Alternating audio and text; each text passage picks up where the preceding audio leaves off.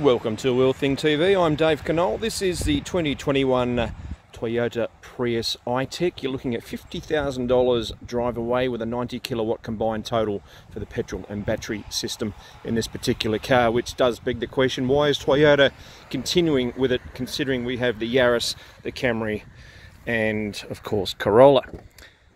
Inside the i-Tech, heated leather seats. It's a nice interior, central display screen, which actually looks really cool and is all operated via the information tabs just on here. The engine's not fired up at the moment, which is why nothing is happening.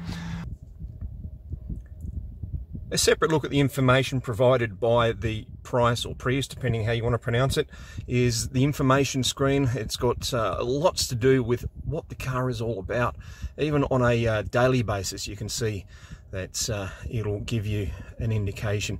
It's rated at 3.5 litres per 100 kilometres on a combined cycle, and it really will depend on just how hard you punch it and on what sort of overall driving style you've got. And we have to say that it's sort of been up and down. We've seen 7 to 8 litres, we've seen under 3. So in that respect, no problems.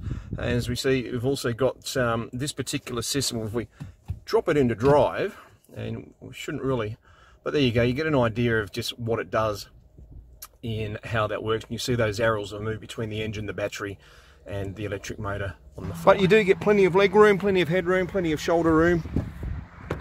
And these Ecopia tyres from, I beg your pardon, Turanza tyres from Bridgestone, which don't look too bad on these particular wheels.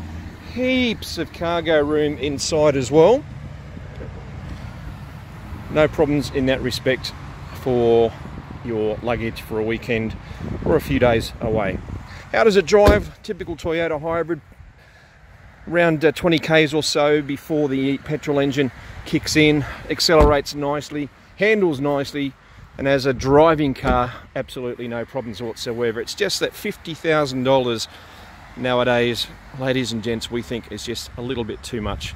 So perhaps Toyota might want to consider, unless of course the eco warriors wish to continue to be seen in a Prius and nothing else.